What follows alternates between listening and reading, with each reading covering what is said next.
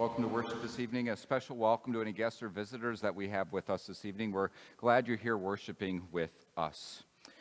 We also welcome all those who are worshiping with us online, on TV, and also on the radio. For those who are worshiping with us on the radio, I, Pastor Nick Quinnett, will be conducting the service, and our preacher is Pastor Tim Miller, and our organist is Mrs. Becky Fisher. Our focus for today, as we're continuing our Lenten Sunday services of Our Greatest Needs for the theme for today is Our Greatest Need, Sight for the Blind.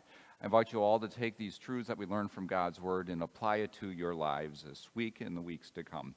We continue with the opening hymn, hymn number 576, Amazing Grace.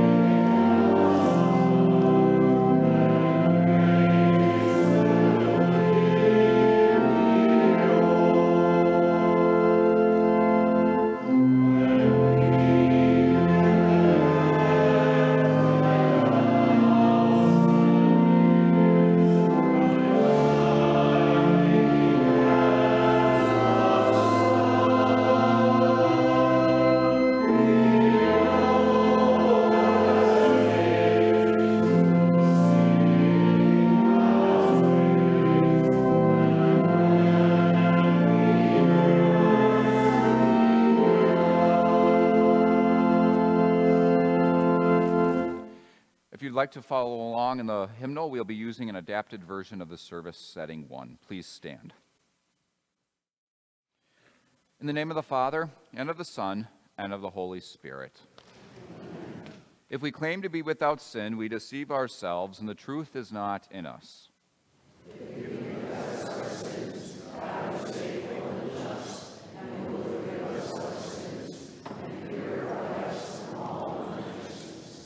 Let us confess our sins to the Lord. Holy God, gracious Father, I am sinful by nature, and have sinned against you in my thoughts, words, and actions. I have not loved you with my whole heart. I have not loved others as I should. I deserve your punishment both now and forever. But Jesus, my Savior, paid for my sins with his innocent suffering and death. Trusting in him, I pray, God have mercy on me, a sinner.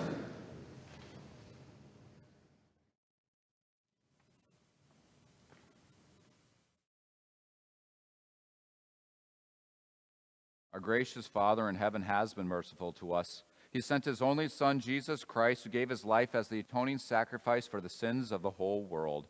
Therefore, as a called servant of Christ and by his authority, I forgive you all your sins in the name of the Father, and of the Son, and of the Holy Spirit. Amen. The Lord be with you.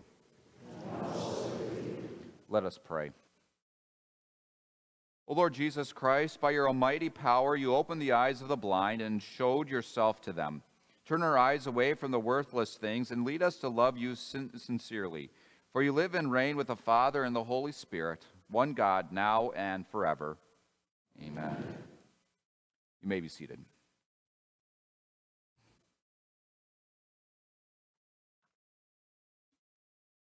Our first reading comes from Isaiah chapter 42. Here we see that God promises to lead the blind to safety and turn their darkness to light.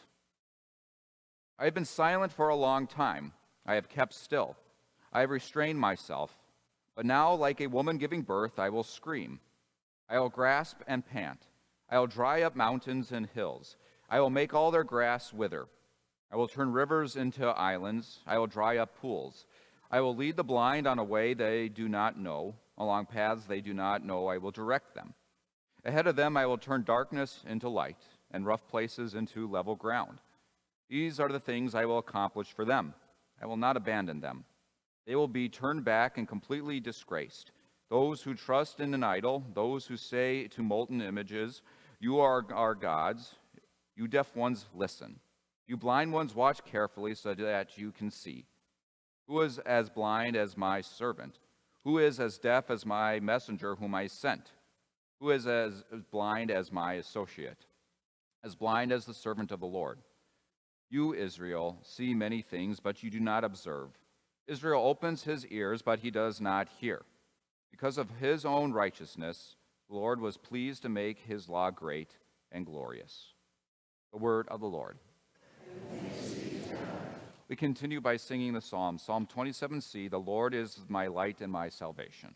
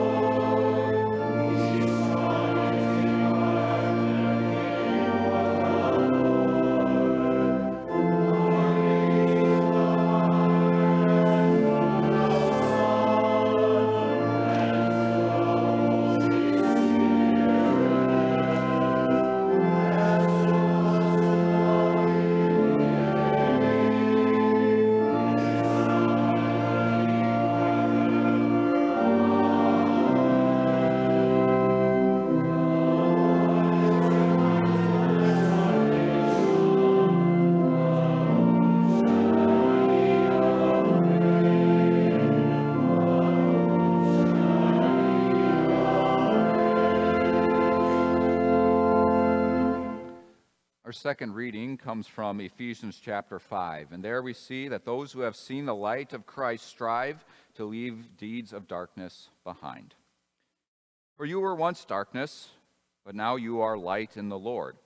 Walk as children of light, for the fruit of the light consists in all goodness, righteousness, and truth. Try to learn what is pleasing to the Lord, and do not participate in fruitless deeds of darkness. Instead, expose them. For it is shameful even to mention the things that are done by people in secret. But everything exposed by the light becomes visible, for it is light that makes things visible. Therefore, it is said, "Awake, sleeper, rise from the dead, and Christ will shine on you." The word of the Lord. Please stand for the gospel acclamation in the gospel.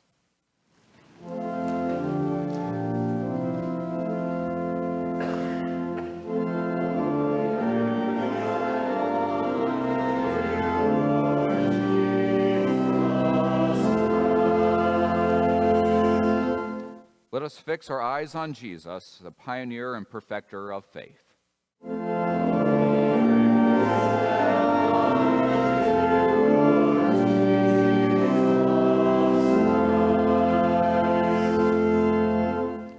Our gospel lesson comes from John chapter 9 and serves as our sermon text. And here we see that Jesus miraculously enables a man who had been born blind to see the Christ both physically and spiritually. As Jesus was passing by, he saw a man blind from birth. His disciples asked him, "Rabbi, who sinned, this man or his parents, that he was born blind?" Jesus answered, "It was not that this man sinned or his parents, but that God's work might be revealed in connection with him. I must do the works of him who sent me while it is day. Night is coming when no one can work. As long as I am in the world, I am the light of the world." After saying this, Jesus spit on the ground, made some mud with the saliva, and spread the mud on the man's eyes. "Go," Jesus told him, "wash in the pool of Siloam," which means sent. So he went and washed and came back seeing. They brought this man who had been blind to the Pharisees. Now it was a Sabbath day when Jesus made the mud and opened his eyes. So the Pharisees also asked him how he received his sight. "He put mud on my eyes," the man told him. "I washed, and now I see." Then some of the Pharisees said, "This man is not from God because he does not keep the Sabbath." Others were saying, "How can a sinful man work such a miraculous sign?" There was a division among them, so they said to the blind man again, "What do you say about him, because he opened your eyes?" The man replied, "He is a prophet." They answered him, "You were entirely born in sinfulness. You presumed to teach us," and they threw him out. Jesus heard that they had thrown him out. When he found him, he asked, "Do you believe in the Son of God?" "Who is he, sir?" the man replied, "that I may believe in him." Jesus answered, "You have seen him, and he is the very one who is speaking with you." Then he said, "Lord, I believe," and he knelt down and worshipped him. Jesus said, "For judgment I came into this world, in order that those who do not see will see, and those who do see will become blind." The Gospel of the Lord. Please be seated. At this time, please fill out those attendance cards that can be found in the pew in front of you. You can also use the QR code found up on the screen and also in the bulletin. Later on in the service, as the offering baskets are passed, please place those cards in the baskets. For those worshiping with us online, you can find a link above or below the video to fill out the form online. Thank you for your cooperation. We continue with the next hymn, hymn number 515, "Christ is the World's Light."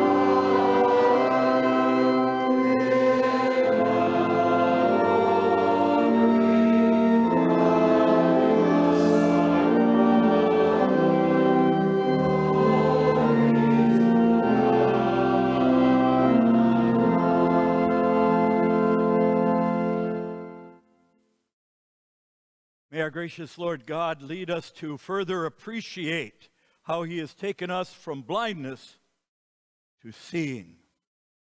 Dear Christian friends, brothers and sisters, have you ever felt like you're not of this world, like you're out of place? That's how Christians feel at times, like we just don't belong here. And the more you come to know the Word of God, the more you come to see that we are not of the world. We're in the world, but we are not of the world. Everything is turned upside down, really, when you think about it, in a good way. The first shall be last, the last shall be first. Those who are filled with sinful pride are humbled, and those who are humble are lifted up. Those who think that they're so wise are made to be foolish. Those who are looked on as foolish are wise. And as we know our Savior Jesus, we see those things that we can see as being less important. But those things that we don't see, like forgiveness of sins and eternal life through Christ our Savior, we see them as all important.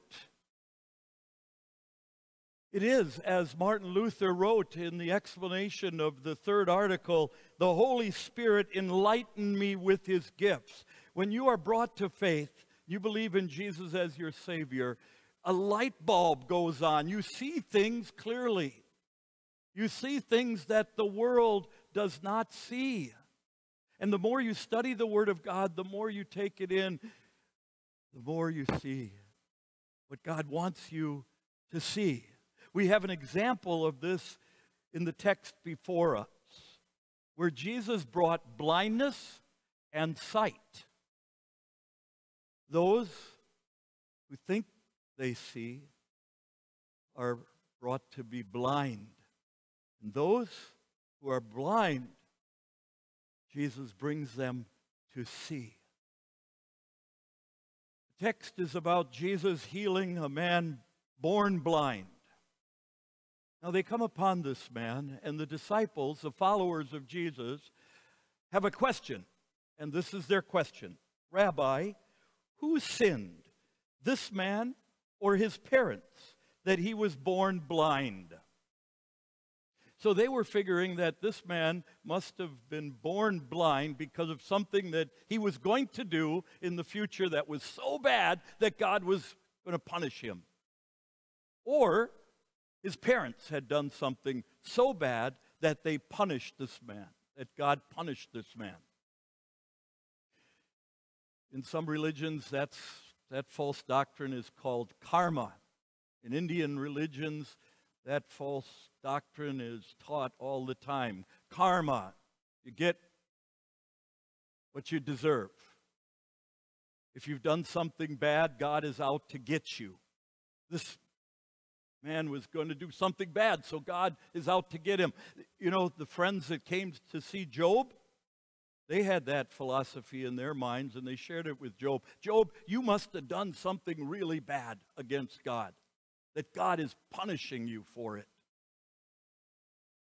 So, even though some religions speak of karma, there are many people who believe this. And how comfortless it is. Can you imagine living like that? Thinking that when you are maybe going through some kind of tragedy, something that is just hurting you so badly, and then you're told, well, you must have done something so bad that God is punishing you.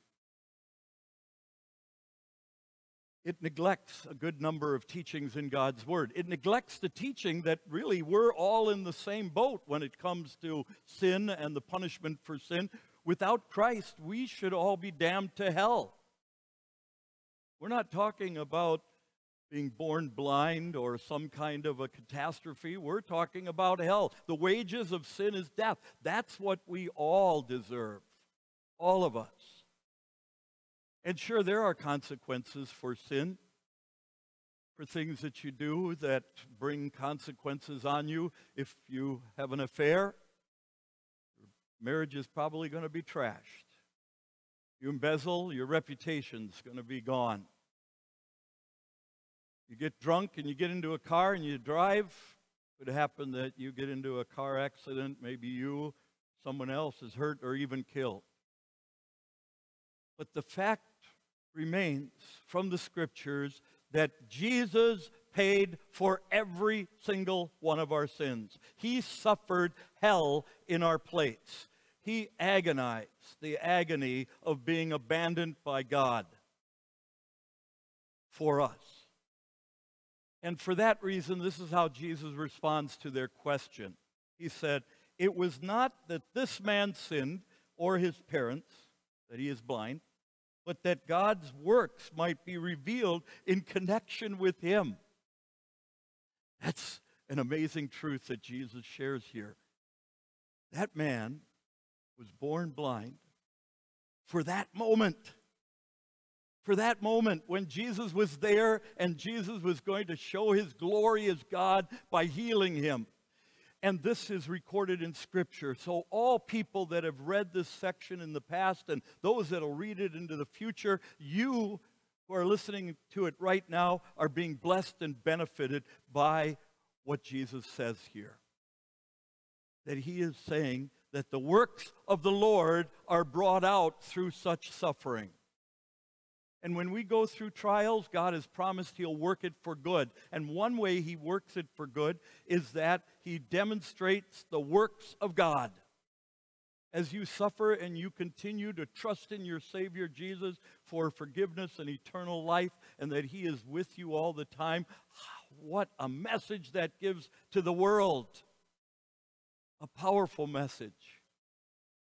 And Jesus says to us that his work must go on. He says, "I must do the works of him who sent me while it is day. Night is coming when no one can work."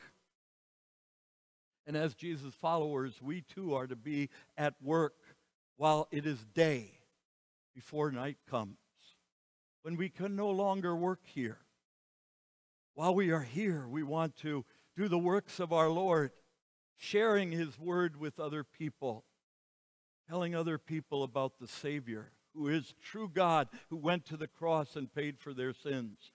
Yes, it was an amazing miracle that Jesus did here. Think about it. This individual was born blind. He was blind from birth.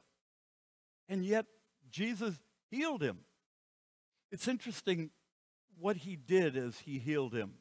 He made mud. Then he put it on the man's eyes. And the Scriptures do not tell us why he did it that way. Exactly why he did it that way. But it was purposeful. And it may have been that he did it that way so that no one would deny that this miracle was done by him. The enemies of Jesus, oh, they wanted to discredit that miracle, reason it away. Did you see that? Look at that. Look what he did. And you would maybe think that they would say, look what he did as he healed the blind man. No, look what he did. He worked on the Sabbath, they said. Oh, how he has disrespected and disobeyed God. They were so full of hate toward Jesus and so stubborn in their unbelief that they looked everywhere and anywhere to discredit him and discredit the individual who was healed. See, they found themselves in a dilemma. Either they had to deny the facts that were before them, the miracle that happened, or accept this as being a valid miracle and therefore this being true God before them. And so they did everything they could to discredit the man and discredit Jesus. And they cross-examined him over and over. Finally, the man who was healed, you could just hear it. He got fed up. He said, listen, look at the facts. Look at what happened. Put two and two together. I was blind, but now I can see. Oh, they became all the more upset. You filthy sinner. That's pretty much what they told him. You filthy sinner. You don't know as much as we do. Get out of here, is what they told him. Get out of here. They were blind. Oh, they thought they could see. Oh, they thought that they could see exactly what they needed to do to get heaven. Oh, they thought they could see everything, and yet they were so blind. It was really the opposite of what they thought they were. So blind. There are so many who are blind in the world. Oh, they can see with their physical eyes, but they can't see with their hearts. The skeptics, criticizers, those that are looking for contradictions and discrepancies in Scripture, trying to disprove the Word of God, and yet the Word of God remains. There are those who make fun of Christians. What about the media? So often we see that they promote a message against those that believe what the Word of God says. You're seeing it also in commercials today. You know, commercials that have to do with offices and voting, and you see that it's looked at as archaic or old-fashioned. When you hold to the truth of Scripture that there is life in the womb and it is to be protected and abortion is wrong. It's blindness when you can't see those truths of Scripture. And Jesus brought blindness into this world as he came and revealed their blindness. He says, for judgment I came into this world in order that those who do not see will see, and those who do see will become blind. So how careful we need to be so we don't fall into the trap of the devil to take on the thinking, the philosophies of the world, because we're not of the world. We see clearly through Scripture what God has given to us. He has given us this sight to be able to see. And those who do not see, those who are blind will be brought down, and yes, judged to hell unless there is repentance. So this man who was born blind but healed by Jesus, he was cross-examined and then made fun of and kicked out by the Pharisees and the leaders of the Jews. And Jesus went to him. And this is what it says. Jesus heard that they had thrown him out. When he found him, he asked, "Do you believe in the Son of God?" "Who is he, sir?" The man replied, "That I may believe in him." And Jesus answered, "You have seen him, and he is the very one who is speaking with you." Then he said, "Lord, I believe." And he knelt down and worshiped him. Jesus calls himself the Son of God. In many places in Scripture, he calls himself the Son of God and also calls himself the Son of Man. And both are true, of course. As the Son of God, he is true God in every way. We see how he is the Son of God as he performed this incredible miracle. We see how he is God, pure in every way. And then the Son of Man, how he took on human flesh, was human in every way, yet was without sin. He was thirsty. He was hungry. He wept. He grew. He grew in knowledge. He suffered, and he died. The Son of Man and the Son of God went to the cross. And he suffered and died and paid for all of our sins. And the man said, "Yes, I believe." That's what he was saying. "I believe you to be the Son of God and the Son of Man, my Savior and Lord." And what did he do? He knelt down and he worshiped him. The man healed worshiped him. Oh, he could see now, couldn't he? And I'm not talking about with his physical eyes. I'm talking about with his face. His faith. He could see now. And he worshiped his Lord God and Savior. Worship has a root word in there, worth. And when you worship like you're doing now, or you worship at home, or you wherever you go and you worship as you seek to live for your Lord, you're showing how much God is worth to you. And the opposite is true. If we don't worship, then we're showing how little God is worth to us. And so we too say, yes, I believe. We too worship the Lord God. This man, he now could see Jesus as his Savior.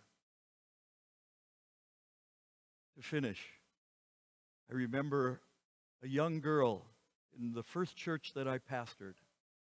She was blind from birth. When she came to church, she came with her Braille Bible and her Braille hymnal, and she followed along.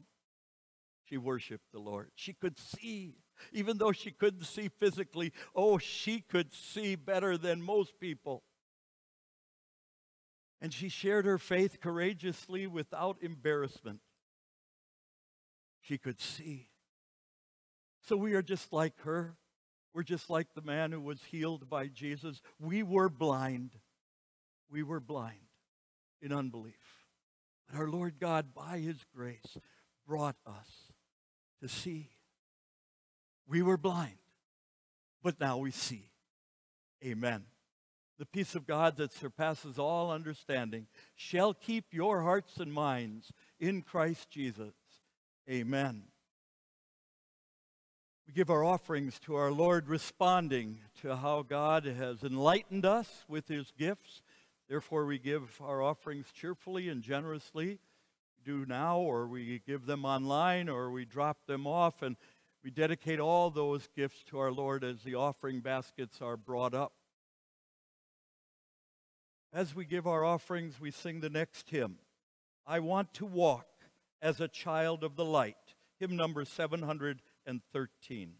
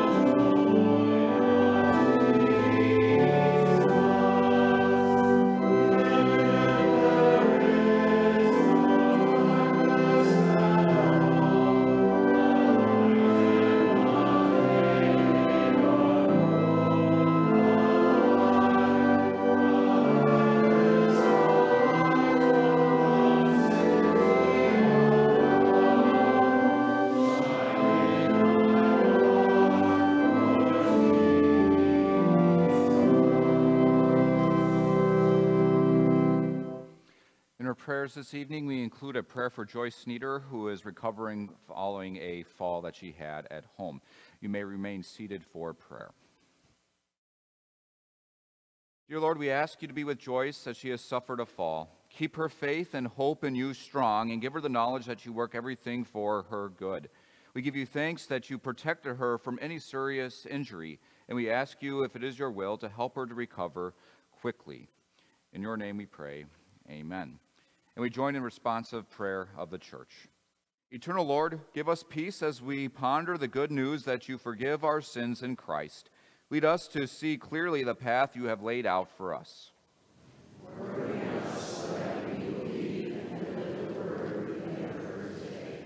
Provide courage and compassion to all who preach and teach your word. Fill them with a love like yours as they proclaim your grace to us and all people.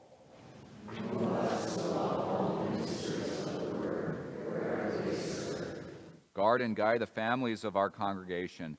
Lead husbands and wives to love each other with commitment, respect, and patience.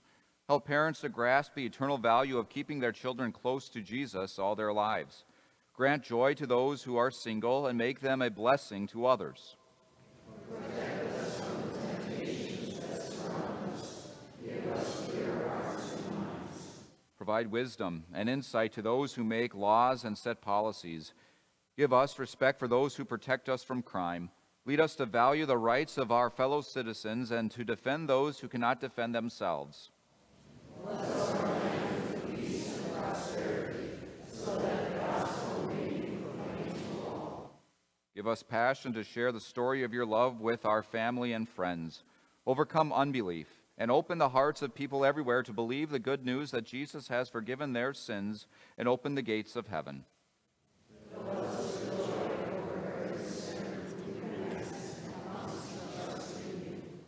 Extend your healing power to those who are sick and suffering in body or mind. Give patience and compassion to all who care for the sick and dying.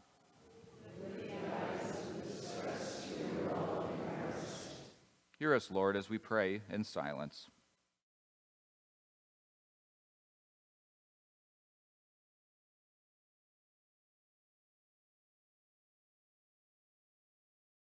Gracious God, you govern and direct all things, and you love all people. Hear our prayers, spoken and silent, and answer them in your wisdom and grace. In Jesus' name we pray. Amen. Please stand. The Lord be with you.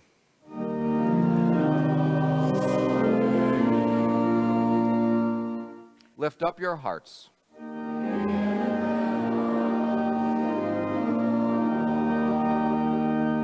Let us give thanks to the Lord our God.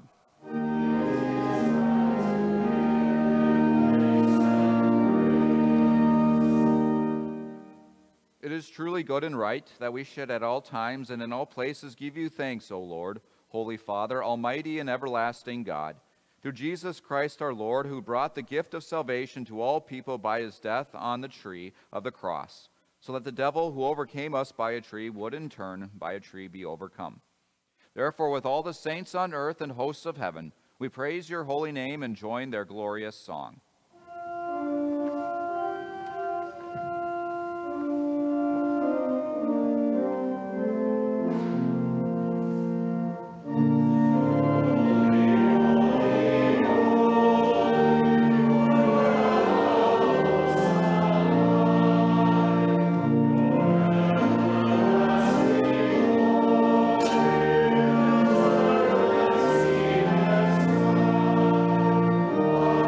Lord,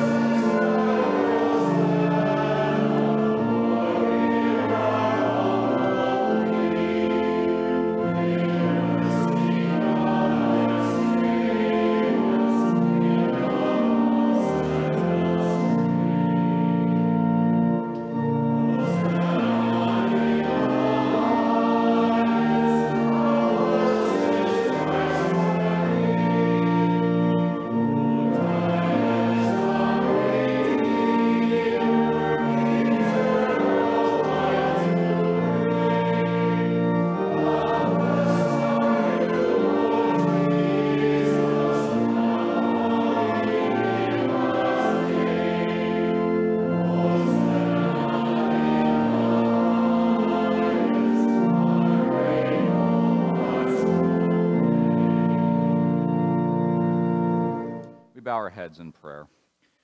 As we remember Jesus' death and resurrection, we thank you that you have gathered us together to receive your Son's body and blood. Send us your Spirit, unite us as one, and strengthen our faith so that we may praise you in your Son, Jesus Christ. Through him we glorify and honor you, O God our Father, with the Holy Spirit, one God, now and forever. Amen. And we join in the prayer our Lord and Savior taught us. Our Father in heaven, hallowed be your name. Your kingdom come, your will be done on earth as in heaven. Give us today our daily bread. Forgive us our sins as we forgive those who sin against us. Lead us not into temptation, but deliver us from evil. For the kingdom, the power, and the glory are yours, now and forever. Amen. Our Lord Jesus Christ, on the night he was betrayed, took bread. When he had given thanks, he broke it and gave it to his disciples, saying, "Take and eat. This is my body given for you. Do this in remembrance of me." Then he took the cup, gave thanks, and gave it to them, saying, "Drink from it, all of you. This is my blood of the new covenant, which is poured out for you for the forgiveness of sins. Do this whenever you drink it in remembrance of me." The peace of the Lord be with you always.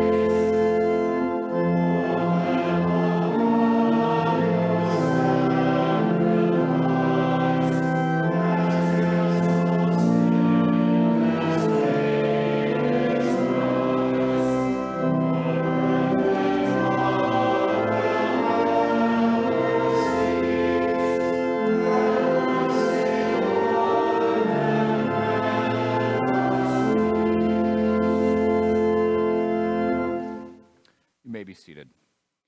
As we celebrate the Lord's Supper and members of our church and church body come to Holy Communion, approach up the middle aisle and return by the side aisle. When indicated, kneel, remain standing at the rail. Receive the wafer with an open hand and take the wine cup yourself from the tray. If you'd prefer to be handed the wine cup, simply hold out your hand. Hold your wafer hand up like stop if you would like a gluten-free wafer available in a sleeve on the tray. Non-alcoholic white wine is also available in the middle of the cup tray. Cup receptacles are along the walls. If you choose the common wine cup or chalice, help by tipping it to your mouth while holding the base. Those not members are asked to talk to the pastor before taking Holy Communion. The general blessing will be given at the end of Holy Communion. Please come, for all things are now ready.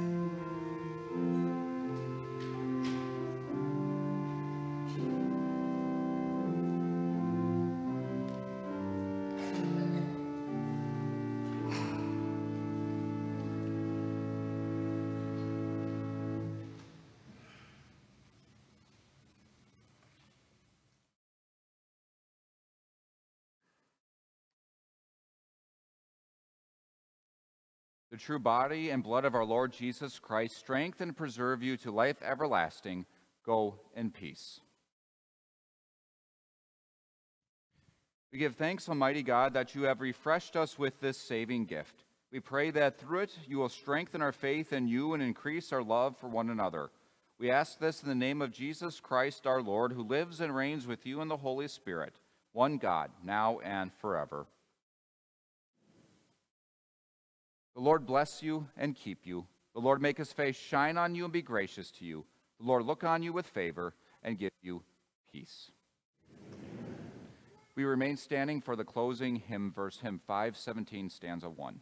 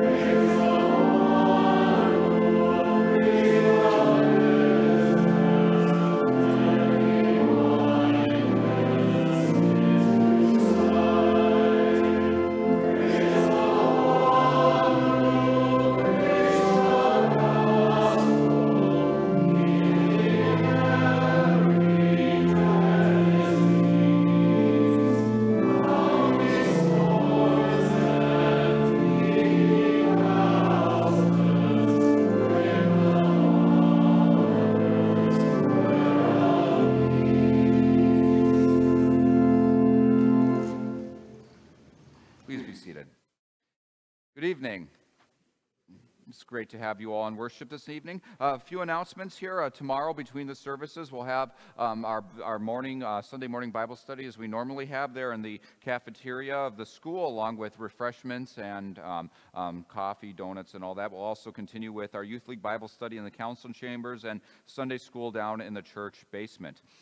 Tomorrow we should be finishing up the 10 Lies About God Bible study for that Sunday morning Bible study. And then next week, we look to move into a new Bible study. This one is entitled Proclaiming the Gospel. It's one that's based on evangelism, then kind of an evangelism Bible study there to go and see how we can reach those who don't know about Christ, those who are blind, and, well, tell them about Jesus so they go and see who Jesus is and what he's done for them. The call that we extended to Mrs.